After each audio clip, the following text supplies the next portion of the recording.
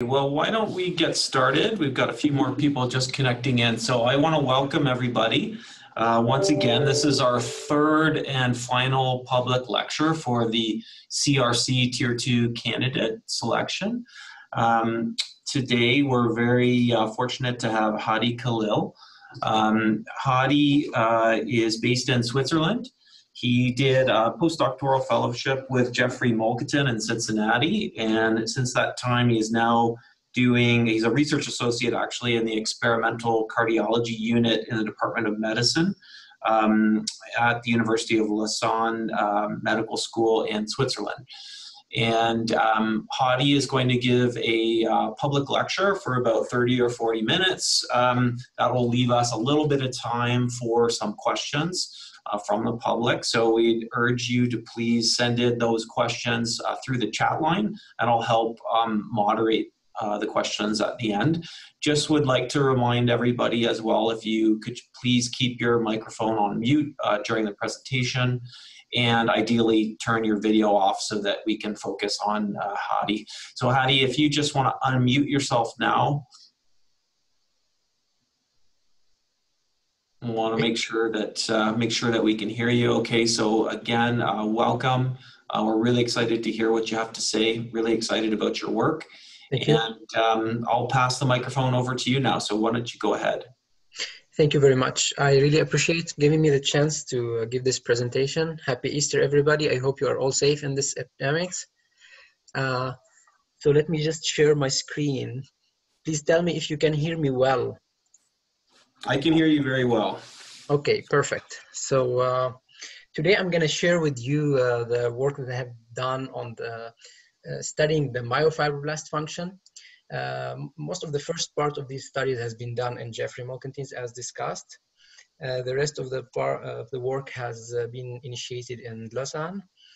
So the presentation is going to be three parts. The first part, I'm going to start discussing the fibroblast to myofibroblast activation, their role and function. And finally, I will touch down a little bit on the heterogeneity. The heterogeneity part is going to be my future work. So I would leave most of that for the discussion later in this afternoon. So it's very important to perform the cardiovascular research. As you can see in these statistics, up to 800,000 people die every year in the United States from cardiovascular complications. So with all the research and the success we still have to do a lot. And therefore, it's important to understand the major causes of the cardiovascular diseases, and this is probably because of the limitation of the cardiac regeneration. We all know that the embryonic heart can regenerate. Hadi, I'm just going to ask you to stop for 1 second. Sorry to interrupt. We can't see your screen yet. Do you want to maybe work on that? Yeah. Let's confirm we can see. I'll see your screen before you get going. Yes, I'm going to do that again. So I'll share it again. Probably it didn't allow. Share again. Do you see it now? There we go. Yeah. Okay. So why don't you go back to, maybe just start over from the beginning. Yeah. From your Okay. title. So this was the first slide. Let me just remove this. Maybe go to presentation mode on your PowerPoint. Yeah. All good here? Perfect. Okay. Looks great. Okay. So we all know that cardiovascular complications are the cause of the highest number of deaths. And this is what I've said in the previous slide, where around 800,000 people die in the United States every year from cardiovascular complication. And therefore, it's important to focus on the causes of the cardiovascular diseases and how can we limit that. We know that the major part of the cardiac diseases is because the cardiomyocyte, upon being released from the moment of the, after birth, the cardiomyocyte exit the cell cycle, and therefore they quit the proliferation process. Therefore, we can clearly see that in the neonatal hearts, these hearts can regenerate with a minimal amount of scarring formation from the extracellular deposition matrix. While in the adult hearts, because of the cardiomyocyte not being able to proliferate, these are replaced by extracellular matrix scar. We call it fibrosis, in addition to the fibrotic cells, the fibroblasts. So it's important to focus on these fibroblasts, and I will be going through this with you to describe that the fibrotic process, whether it takes from a level of replacement fibrosis, or what we call that these cells are replacing the myocytes upon injury, like myocardial infarction, well, there's a massive death of the myocytes, or in the process of the reactive fibrosis, where in conditions of hypertension and pressure overload, in both situations, we will have an excess formation of the extracellular matrix. And this is produced mainly by cardiac fibroblasts. Back in the days, we did not have markers for cardiac fibroblasts. So what we knew about these cells, and we defined them, these are the stromal cells that reside in the connective tissue of an organ. And then these cells do not share any markers with non-vascular, like vascular tissue or epithelial tissue or inflammatory cells. But these cells are needed for the hemostasis of the tissue or in the heart, because if we wipe them out, the heart fails. But what is very well known is that they are responsible for the regeneration of the extracellular matrix and reshaping and maintaining this extracellular matrix. So most of the cardiac fibroblasts, in fact, come from the heart. There were previous theories about the conversion of the cardiac fibroblasts from other cell types, but this turned to be minimal in the studies that we performed and other people do. So what happened to a fibroblast during injury? It transforms into a form of activated fibroblast that ended up by what we call myofibroblast. The markers that we know so far are handy, like not too many. For example, I will talk about the transcription factor 21 and about the periostin. These are two gold standard markers of the fibroblast nowadays. So when I joined the lab of Jeff Fontaine, we were developing this periostin Merck animal that we used to study activated fibroblasts. Periostin is a matricellullar protein that plays a role in reshaping of the collagen and the extracellular matrix. It's induced after stress, specifically in the fibroblasts, but it's also expressed in other tissues, like in kidney, in the skin as well.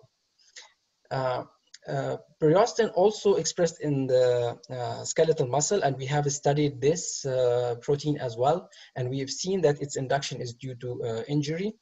The other protein that I will touch down is the TCF21, the transcription factor 21, which is a mesenchymal marker that is expressed originally that found in the kidney, but also labels the cardiac fibroblasts at the level of their quiescent state, so without an injury. So these two markers has been used to generate animals in order to study by lineage tracing the cardiac fibroblast. And I'm not sure if I have to go very deep here, but I'll just quickly describe how the model works. So under the control of the TCF21 promoter, there was inserted the Merck, so it's a modified estrogen receptor that is responsive to the tamoxifen. So whenever the activation of the TCF21 promoter takes place, there will be this generation of the Merck. In the presence of the tamoxifen, there will be activation of the CRE, and therefore excise the LOX-P sites. In this scheme here, the LOX-P sites are stopping the expression of the tomato, and once the activation takes place, we can see clearly the labeling of these very beautiful fibroblasts in the heart. The expression of these fibroblasts has been used now, and we could use this model in order to manipulate the fibroblasts. So this is the second model. It works pretty much the same, but this is under the control of the periostin promoter. And now there's one level of complication on top of this, that periostin promoter is induced by injury. So therefore we have to induce injury by, for example, myocardial infarction or transaortic constriction for pressure overload or angiotensin PE. And in the presence of tamoxifen food, we can clearly see that this model is very efficient in labeling all the cardiac myofibroblasts in the heart. So we did, as I said, this similar characterization in the lung as well as in the skeletal muscle. And in both of these organs, we were able to trace and study the fibroblasts. So the first question was, what would be the role of conversion of a fibroblast to a myofibroblast? And here we decided to study the fibroblast-specific TGF-beta signaling. Why TGF-beta signaling? Because it's one of the most studied cytokines, and it's known to play a role in the fibroblast conversion. So I'm gonna place this working model here, and I will go back and forth every few slides just to add more information, showing that in the heart, we were focusing on the interplay between the fibroblasts, the cardiomyocytes, and the extracellular matrix. So the fibroblasts supposedly producing the extracellular matrix. The extracellular matrix harbors a lot of growth factor and cytokines that might play a role into the cardiomyocyte. And probably this is going to affect the cardiomyocyte function.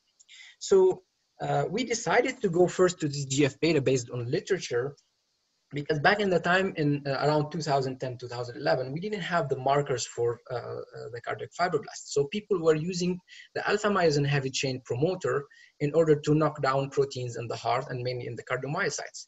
But these two studies here showed that the knockdown of the TGF-beta in the cardiac myocyte, although it had an effect on the pressure overload by having less hypertrophic response, however, the heart fails by the excessive amount of the fibrosis that has accumulated throughout the experiments, suggesting that the TGF-beta is playing on the non-myocyte fraction. And therefore, we decided to knock down the TGF-beta with the periostin Cree line and the TCF21 Cree line in order to decipher the effect of the TGF-beta on the fibroblast itself.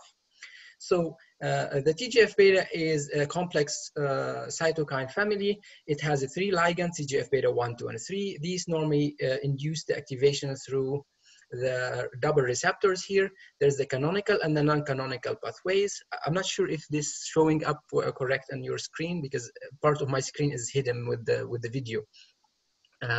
So where we focused is on the canonical pathway, on the SMAD2/3. These are the transcription factors that induce the myofibroblast genes upon activation. So we add the TGF-beta into the model here. We want to see if we delete TGF-beta, what will happen for fibroblast to myofibroblast activation.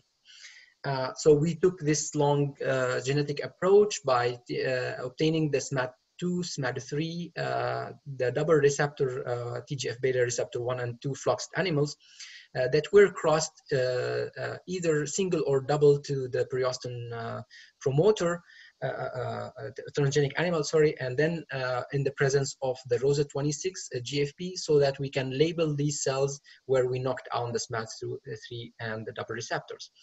When we started the experiments, we were trying to understand the role of the SMAD2 versus SMAD3, but then we decided to shut down all the canonical pathway and the total TGF-beta pathway, and this is achieved by the deactivation of the receptors.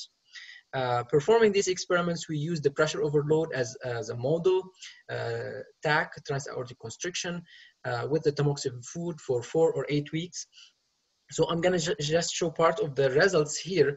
So first we tested if we're able to knock down these proteins in vitro by adenocree. So we obtained fluxed fibroblasts from SMAD2, 3, or receptor 2, and we see that efficiently we deleted these proteins upon Cree activation. And then we looked at the functionality of these proteins by the gel contraction assay. Our first experiment showed that SMAD2 does not really affect the contractility of the cells in the gel contraction assays. However, deletion of SMAD3 or the receptor 1, 2 had abolished the activation process of the fibroblasts, suggesting that these two proteins play an important role in the activation of the fibroblast into myofibroblasts. Then we all know that fibroblast manipulation in the culture is really difficult. So we repeated this experiment in a setup where we induced cardiac pressure overload, and then we obtained the fibroblast directly from the control animals like the periostin ROSA26 GFP or in the double knockout. And then we cultured these cells directly to see that they are predisposed to stress even before we isolated them. And clearly we see in the image in the panel B that the cells obtained with the GFP marker in the wild types, we have a clear stress fiber formation suggesting their activation state, while the GFP positive cells obtained from the SMAD2/3 cells are not activated and they look like quiescent cells. Further, we went forward and checked function of the TGF-beta signaling pathway on the fibrotic levels by looking at the myocardium.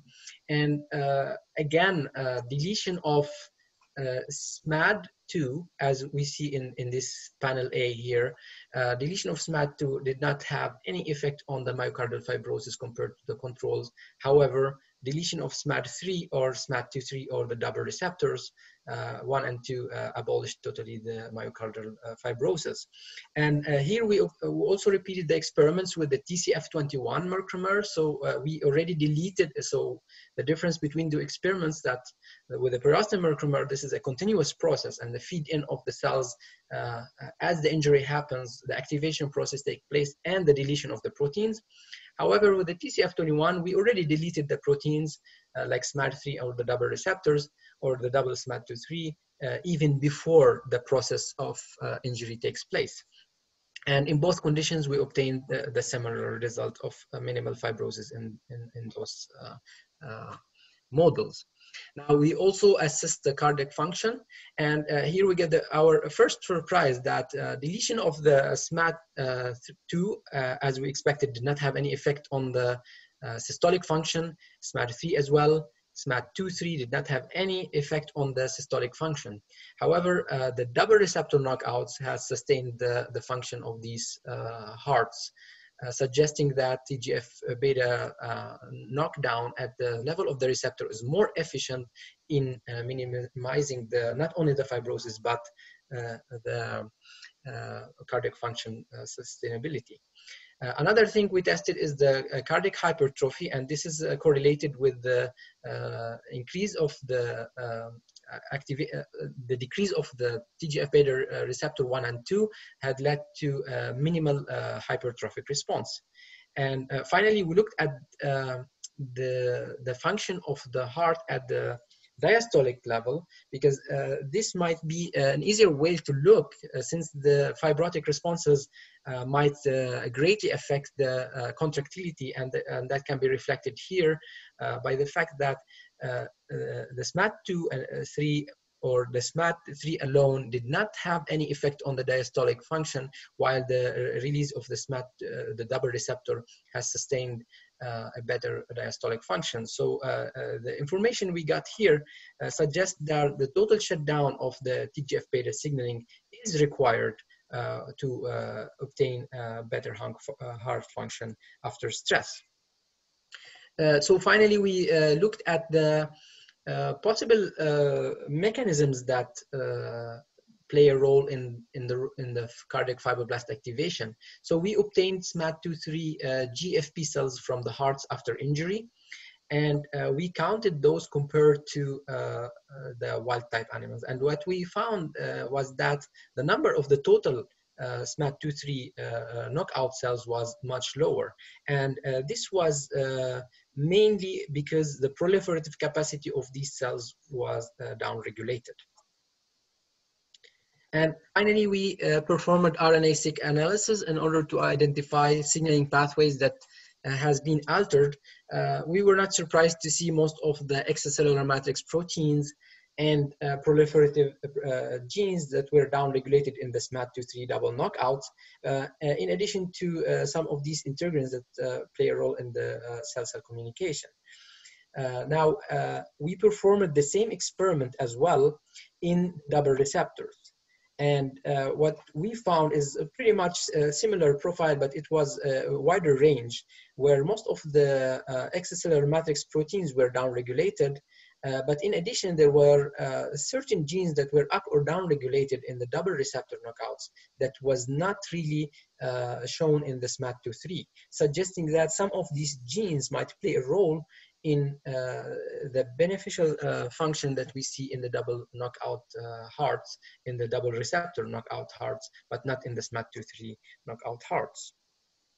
So with this, we come to the first conclusion that TGF-beta is playing an important role in fibroblast to myofibroblast activation. And if we block TGF-beta in these cells only, we will be able to minimize the extracellular matrix generation. But whether that would be affecting the cardiac hypertrophy is depending on the magnitude of how much we block the TGF-beta. The double receptor would lead to a lower hypertrophy, while knocking down only the canonical signaling of TGF-beta did not really lead to any cardiac hypertrophy responses. So other questions that came at the end of this study was what would be the cell type that generate of the most the TGF-beta that plays a role of these pathological conditions. The difficulty of this question is that TGF-beta ligands are secreted factors, and once they are generated, they are residing as dimers of cytokines in the extracellular matrix that are quickly activated by protease activation. And therefore, it would be difficult to trace which cell would produce the majority of the TGF-beta during the injury. We know also that inflammatory cells produce a lot of TGF-beta. Other reports show that TGF-beta is produced in fibroblasts and myofibroblasts. So the question here was to answer which cell type produced the majority of these TGF-betas. So here I took a very long and laborious route in order to identify the source of the TGF-beta in the heart. And what I did is to cross the TGF-beta ligand 1, 2, and 3 flux into either the alpha-myosin heavy chain promoter, so to knock down these 3 proteins together in the cardiomyocytes, or with the TCF21, which will lead to the knockdown of the TGF-beta 1, 2, and 3 in the fibroblasts. During that time, I have in development the KIT-CRE and lyse-M-CRE for the TGF-beta ligand in the inflammatory cells. But what I have obtained is some preliminary data here that was pretty surprising. That when we knock down the TGF-beta only in the cardiomyocytes with the alpha-myosin heavy chain, as we can see in these 2 panels here. So this is the control alpha-myosin heavy chain, and this is the alpha-myosin heavy chain with the TGF-beta receptor knockouts. After 2 weeks of tamoxifen injection and the knockdown of the proteins, the heart fractional shortening drastically dropped. And this was associated with the increase in the cavity, as you can see that dilation in the heart. However, knocking down the TGF-beta in the fibroblast did not have any effect, so we followed up these mice up to 9 months without any effect in the fibroblast knockouts, suggesting that the cardiomyocytes are really the major source of the TGF-beta in the heart, and generating this TGF-beta might be the major storage of the TGF-beta in the extracellular matrix.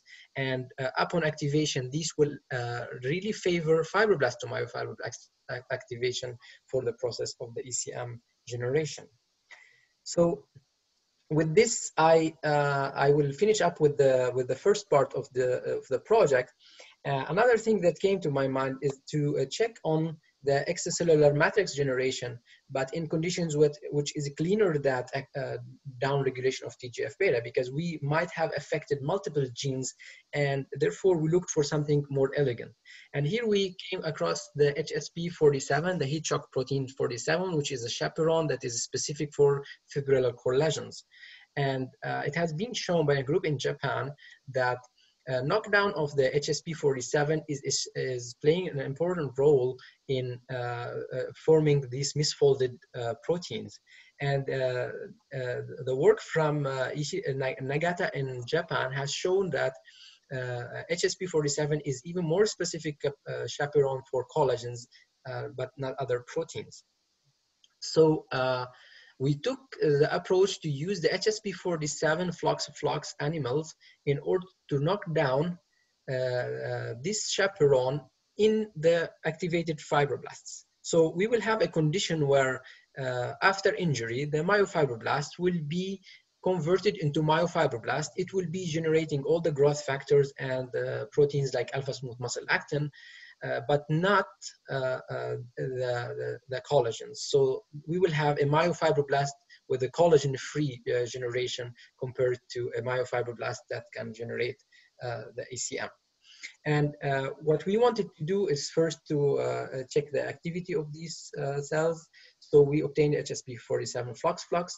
We hit them with the Cree, and we obtained a complete reduction of the HSP47 protein. And in the media, we tested the amount of the collagen that is secreted, and we could see the downregulation of the collagen secretion. And then we took the approach to knock down the HSP47 and therefore the collagen synthesis in not only one cell type, and in 3 cell types in the heart.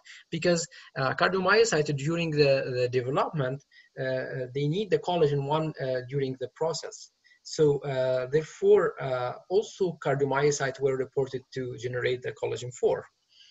There were also reports that endothelial cells produce the messenger RNA and the proteins of the collagens.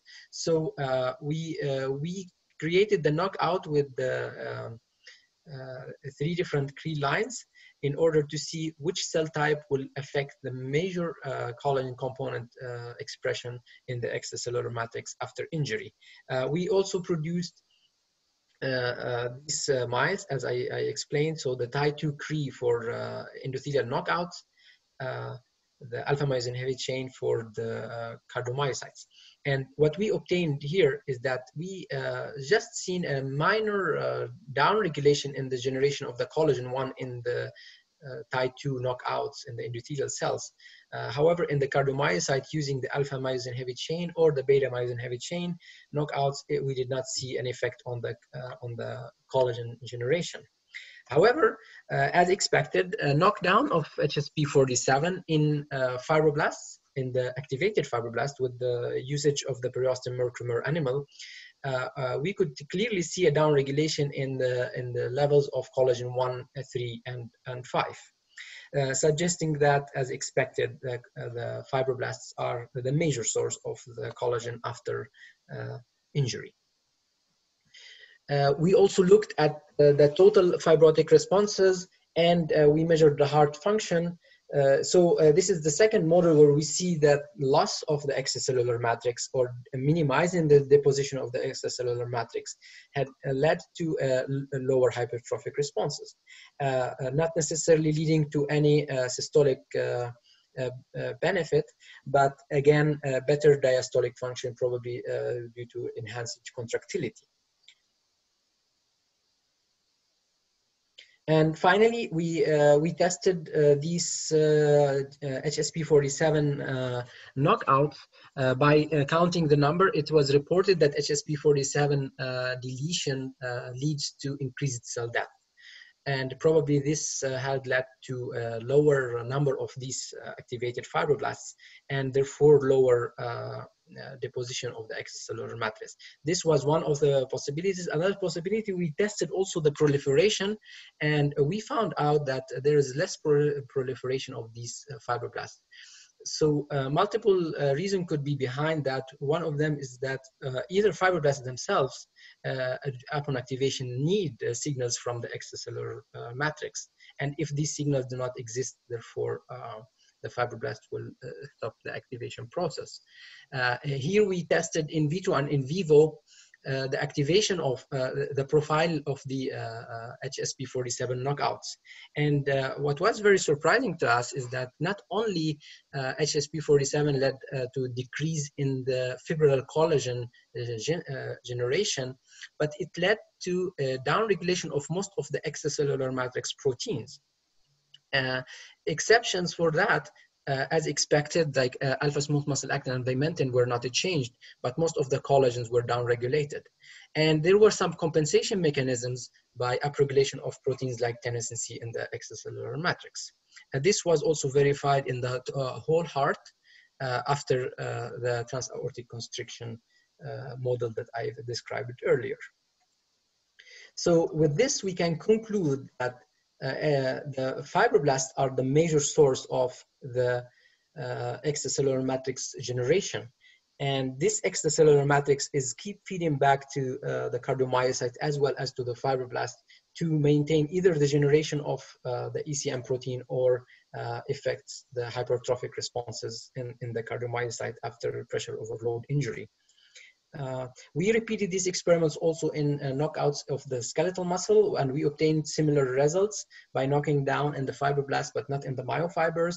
We could minimize the level of the fibrosis in animals after injury and in delta sarcoglycan knockout animals. So to summarize these two parts together, cardiomyocytes are the major source of the TGF-beta in the heart. TGF-beta is quickly activated to induce fibroblast to myofibroblast activation. Myofibroblasts generate most of the extracellular matrix that is needed during the process of the cardiac injury that might play a role in the activation of the hypertrophic responses, as well as the feedback loops that keep feeding the extracellular matrix generation till the end of the injury and the scar formation. And open questions are still about the role of the inflammatory cells in the level of the TGF-beta at the hemostatic point of view and at the injury time, and how would the inflammatory cells play a role in the reshaping and remodeling of the extracellular matrix during the injury and after the injury.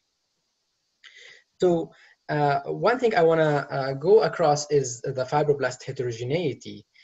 So from our work and previous work of what I have shown you here and other people who published a lot of papers about the process of activation of these resident fibroblasts into myofibroblasts. These resident fibroblasts share certain markers that we are sure now that, for example, the TCF21 is highly expressed in resident fibroblasts. However, like proteins like periostin and alpha-smooth muscle actin are really minimal or not expressed. Upon injury, the activation process passes by intermediate stages that we don't know what are the markers of these intermediate stages, but we see a fluctuation of these markers by, for example, loss of the TCF21 and the start expression of the periostin and alpha-smooth muscle actin, then leading to the final stage where the myofibroblast is fully activated and leads to the generation of the extracellular matrix here. And here we can see activation of alpha-smooth muscle actin and periostin and total loss of the TCF21. This is so far is very well documented and well known. However, what happens from this point up after the relief of the scar formation, what happens to these cells is that most of these cells die. And that's why when we do the myocardial checkup at the level of, for example, tunnel analysis, most of these cells around the fibrotic tissue are dead fibroblasts and inflammatory cells. But what I will be focusing in the next few slides is about how to understand more what happens to the myofibroblasts after the level of the activation. Do these cells deactivate? And if they deactivate, what would be the status of the extracellular matrix? Are we able to manipulate these cells in order to downregulate the levels of the extracellular matrix or remodel it? Would these cells go back to the intermediate stages, or would they go back to the levels of the resident fibroblast stages? And what would be the status of the communication between these deactivating myofibroblasts and the inflammatory cells in response to the existing extracellular matrix that has been deposed? So very quick, I will touch on the long non-coding RNA as a model that we can use in order to study the heterogeneity. If I go back to this slide, it's super clear that we have markers for these fibroblasts, but as we can see there, these fibroblasts are very heterogeneous. So in order to study those fibroblasts better, it's probably we need to focus on more finding markers that identify fibroblasts in one tissue versus another, or in one stage of activation versus another. And here I get to be interested with studying the long non-coding RNA. So if we look at the human genome, only 2% of this genome is coding protein coding genes, and the rest of the genome is a non-coding genes. So I'm not going to go to describe the classification of these non-coding genes. but they are divided in majorly two parts. The most interesting for me here is the long non-coding RNA because of their high tissue specificity. So this is the process that I might be interested to study in the future in order to understand the heterogeneity of the fibroblasts. So long non-coding RNA play a role in different ways. They could be signal molecules, they can be decoy molecules, they can be a guiding molecule for transcription, they could be a scaffold for the gene activation, and the most importantly, they can be enhancers, so they can induce the expression of genes or activate genes. So if we take these long non-coding RNA into consideration, looking in literature, the literature is getting more and more interested in this domain, where every other day we see another long non-coding RNA have been described, and in the heart particularly, a long list of long non-coding RNA has been described to play a role in the hypertrophy as well as in cardiovascular commitment. So here I'm going to share with you one of the current experiments that we have, and what we did is to obtain hearts after injury with a myocardial infarction. 3 days after myocardial infarction, the hearts were isolated after enzymatic digestion. We obtained the non-myocyte fractions. Then we obtained in this experiment here the alive cells, the alive and active, metabolically active cells. And then we depleted the CD31 and the CD45, suggesting that all the cells that do not express the CD31 and 45, the negative ones would be the cardiac fibroblasts. And then these were barcoded and followed by 10x genomic sequencing, single cell analysis, and then bioinformatic analysis. And what we obtained in these results here is that pure clustering of the fibroblasts after 3 days in sham operated or myocardial infarction operated animals. And what was very nice is that in the myocardial infarction, we had 3 clusters of cells that were described to be separated from all the other cell types. So the image that I was showing you about the intermediate stage of the myofibroblast is kind of illustrated here, because most of the fibroblasts after myocardial infarction or after sham operation, they mostly share similar clusters. However, these 3 clusters were only in the myocardial infarction, suggesting that these are the activated myofibroblasts. So now we also looked at markers, protein coding gene markers like collagens, like periostin, like alpha smooth muscle actin, which were expressed very nicely in these 3 clusters. Also, we looked for protein like TCF21 loss, which was downregulated after myocardial injury as expected. What was also interesting is to look at the long non-coding RNA or the lincome there, and we identified one of the long non-coding RNAs that is expressed in only 2 out of these 3 clusters. What was interesting about this long non-coding RNA, it's more cardiac fibroblast enriched compared to the cardiomyocytes. And looking on data that has been published by Enzo Porello, which he has performed myocardial infarction on animals at 3 days or after 8 weeks of age. And he looked at the transcriptional profile of the 4 different cell types, the cardiomyocytes, the fibroblasts, the endothelial cells, and the leukocytes. We found that this lincRNA is expressed mainly in the activated fibroblasts in the adult setup. What was even more interesting is that this induced long non-coding RNA not only expressed in the is only expressed in the heart, but not expressed in other tissues. and with a very minimal expression in the lung. So suggesting that a long non-coding RNA might play an important role in identifying subclusters or subpopulation of cardiac fibroblasts that is normally hidden within the global fibroblast that we normally see if we take RNA-seq. So with this, I will simply summarize all the information that I've shown in my presentation. I go back to this activation deactivation process.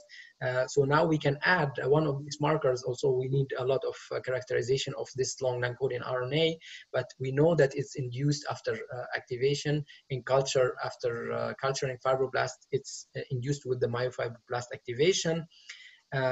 What would be the role of this long non-coding RNA, and if we can use this as a therapeutic marker, or if we can block it down by oligosense, non-oligosense usage, this would be a lot of future work that is coming. Now, what I will be focusing in the afternoon talk is about the deactivation process. So let me just describe this in a few minutes. How many minutes I do have? So one more minute. One more minute just to describe this for the people who will not be in the presentation. In fact, so most of my future work will be focusing on the deactivation process. And what I will be studying here is the deactivation of the fibroblast to the myofibroblast into less activated after injury. I have a lot of information obtained from the periostomer animal that showed the deactivation process. And there is a model in the human clinics, which is the left ventricular assist devices, which has been published by a Sadiq group in Texas, showing that the left assistant devices induced proliferation in the cardiomyocyte, and therefore also other people showed that the decrease of the amount of the collagen generation in the process where we unload the heart. So I'm going to use the unloading of the heart as a model in order to study the deactivation process of the cardiomyocyte, of the fibroblast, and I would be looking at the profiling of the fibroblast and the inflammatory cells by single cell analysis, both at the protein coding and the non-coding after the resolving of the injury. With this, I would like to thank you for your attention, and I would be very glad to thank everybody that has played a role in this work, mainly the lab of Jeff Mulcantine, where all the genetic studies has been taken place, and the long non-coding RNA part, which I performed in the cardiology department in the University Hospital in Lausanne. And I would be very happy to take any of your questions. Thank you very much. Great. Thank you so much, Dr. Khalil. That was really fascinating. Thank you. I've been studying fibroblasts and the matrix and fibrosis and heart function for many, many years. And I can definitely attest to the fact that you're asking some of the most important questions in the field and using some very cutting edge techniques to investigate them. So congratulations on that work. So I'm going to open the floor now for questions. So if people who are watching want to submit their questions through the chat line, I'll be happy to moderate those. We do have a question from Professor Childs. She says, nice system, exclamation mark. One downside of links and miRNAs is that their functions and targets may not be conserved across species as much as protein coding genes. Yes. Is this, is the one that you study conserved to humans? Is this a concern in general focusing on links, or is there better conservation of function than I think there is? So if the question is regarding the link that I'm looking for here, this we tried to find a homologous in the human, but we did not find. But this was the highest expressed one. That's why we started studying. But we have others on the list that we can really follow. But I agree, this is one of the most difficulties if we want to go for any therapeutic approaches in the future with the antisense oligonucleotide. This is the first thing to check if there's a homologous in the human. And that's why I focused on my next studies in doing the human fibroblasts as well as the mouse fibroblasts in order to identify the links that are really expressed in the heart of a human, probably there would be more promising in order to find any therapeutic targets. Thanks for the question. This is a great question, by the way. Yeah. Great. I'm just waiting for some more questions to come through. I think, oh, here's one that just came through. So this is from Professor Hollenberg. He's asking, what is the time frame of deactivation? And what might be the role of MMPs and TIMPs in the activation-deactivation process? Yes. So the process of activation, so here we have to think about the activation in two different ways. If we are talking about the in vivo analysis, it's going to be somewhere about 6 hours to have the first markers of activation. Periostin itself, it fires up in 6 hours. However, if you think about the activation in culture dishes, this is way different because the shear stress we put on the fibroblasts is like thousands of magnitude compared to what the cells behave or what the cells have in the heart. So the role of the, just if I cover this part well, if I would say the activation process in vivo is around 6 hours, the total activation process of a myofibroblast, it takes about 24 hours. So that's what we have seen. If you hit a heart with an injury, within the next 24 hours, there will be GFP positive cells that have started expression of the alpha smooth muscle actin. And then the process continues with additional markers like periostin, and down the road, in 48 hours, I would say the fibroblast is fully active. Now, the role of the TIMPs and MMPs. This is a very interesting question. One thing I was trying to understand is what is the role of the MMPs and TIMPs in terms of the fibroblast activation itself. And in order to answer this question, I looked on neonatal fibroblasts versus adult fibroblasts, because normally neonatal fibroblasts, they don't see signs of activation. However, adult fibroblasts, they show quick signs of activation. And what was really surprising is that the expression of MMP3, for example, and TIMP1, they are not existing in the neonatal fibroblasts compared to the adult fibroblasts. So practically, TIMP1 and MMP3 are really one of the gold standard markers that I would be focusing on in the process of this activation process in the future. Excellent. I noticed in your presentation, you talked a little bit about TGF-beta, obviously being a major player. And there's TGF-beta 1, 2, and 3. And we mostly focus on TGF-beta 1. And when we talk about TGF-beta, it's often just TGF-beta 1 we're talking about. And you did specifically talk about 2 and 3. And I wonder if you could tell me what your thoughts are. What are the differences between those 3, and do they have the same functions? Because my understanding is that possibly TGF-beta 3 could even be an antifibrotic agent. Exactly. So most of the questions that we get on the TGF-beta answered is from the classical knockouts that we had from the TGF-beta. So the TGF-beta 1, 2, and 3 has been knocked out separately from animals.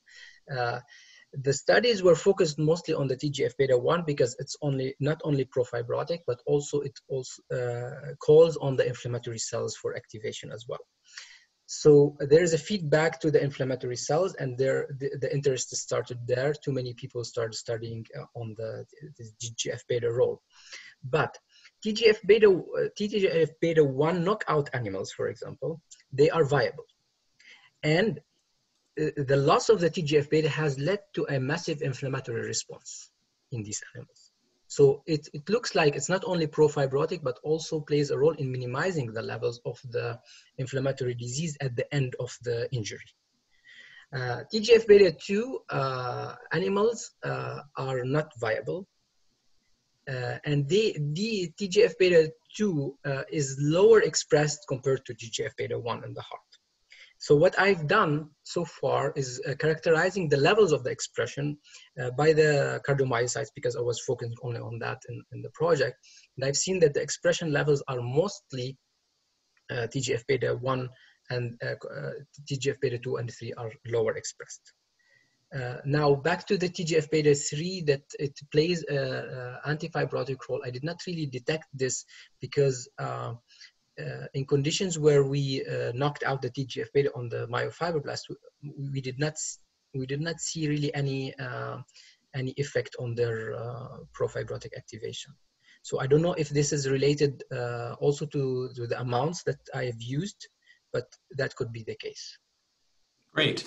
This question comes from Professor Rose. He says, I enjoyed your talk. My question pertains to the applicability of your findings to different regions of the heart. There's some evidence that fibroblast and myofibroblast function or phenotype in the atria is distinct from the ventricles. Have you considered this in your studies?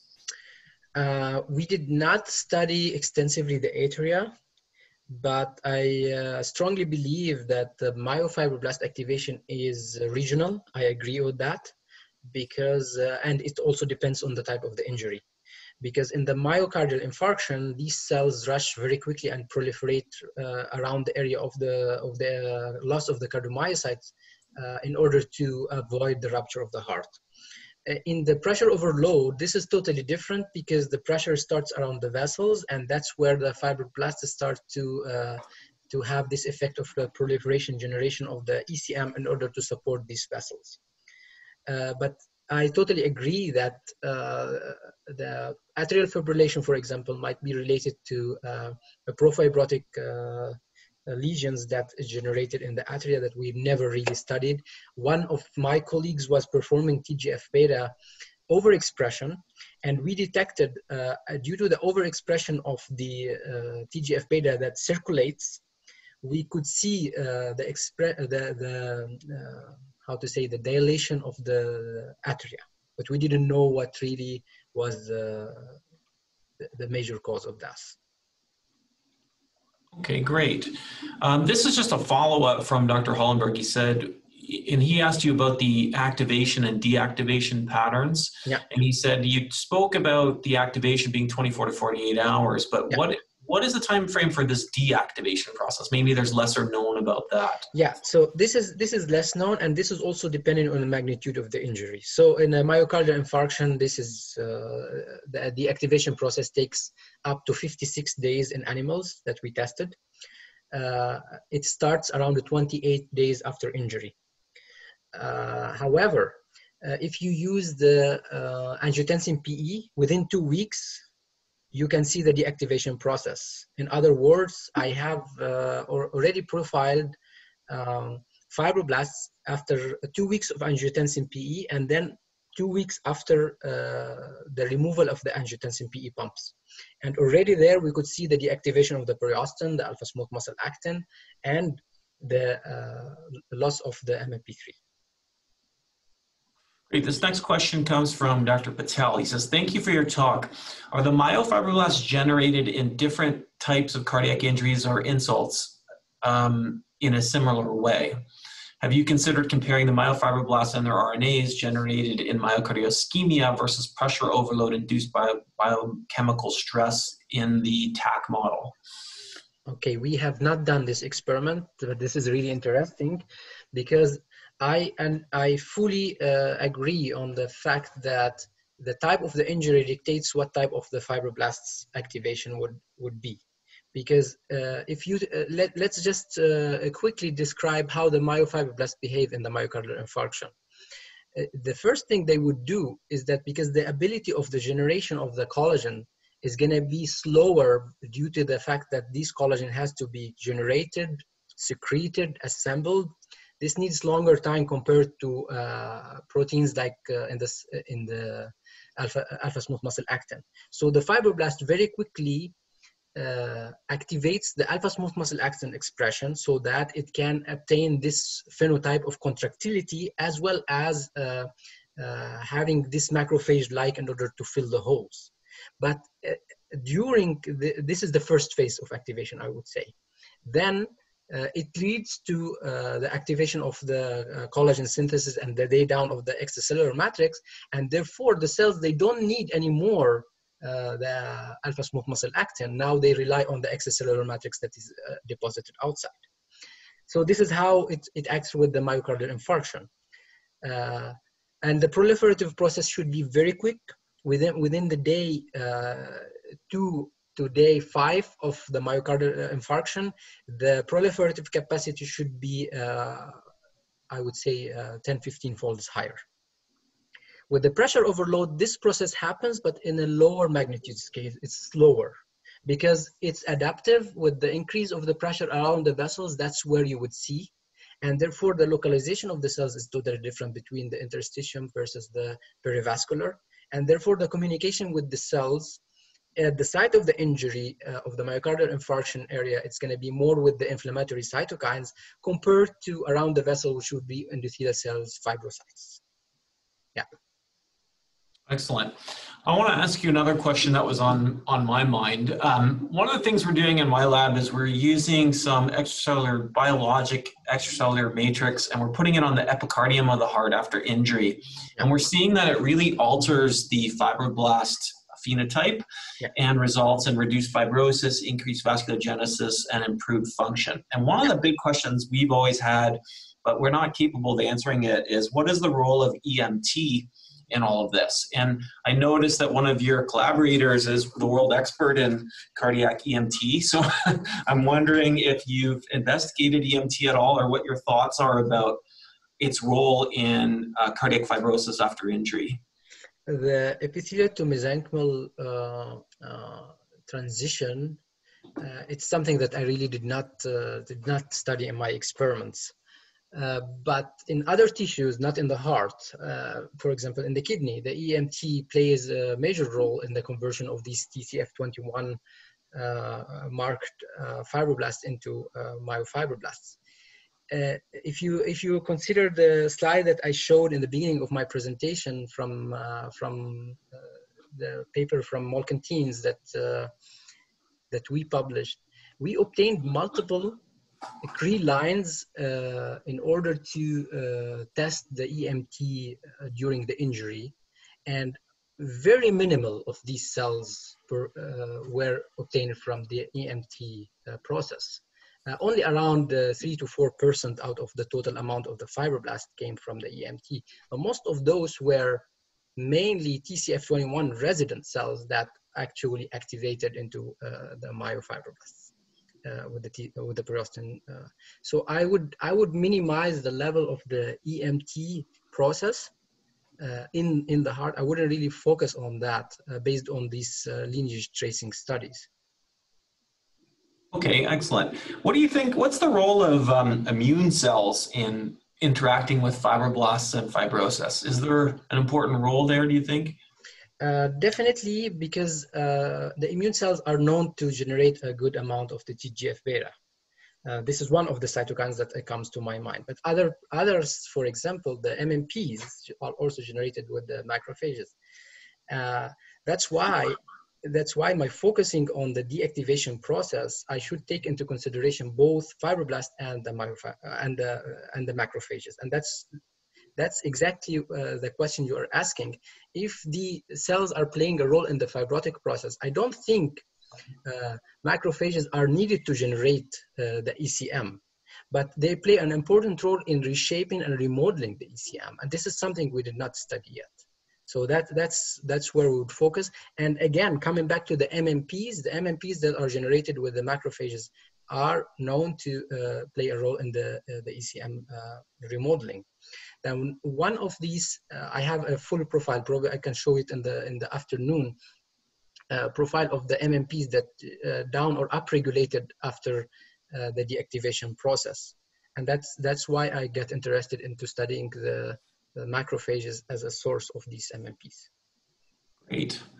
Okay, well, I think that is all the questions that we have so far, and that brings us to 1 o'clock. So, Dr. Khalil, I want to congratulate you for your talk. It's really well done. Congratulations for, oh wait, we've got one follow-up. Just came in from Dr. Patel. He said, did you indicate that the myofibroblasts in the TAC model would be majorly, I think he says, from the endothelial to mesenchymal cells?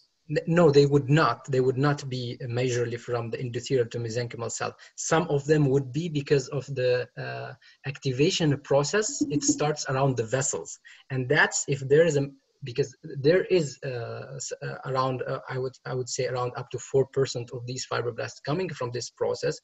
And since in the TAC injury, the sites of the pressure overload start at the around the vessels, most of the fibrosis starts there and then spreads out to the interstitium, but not the majority of the cells come from the EMT.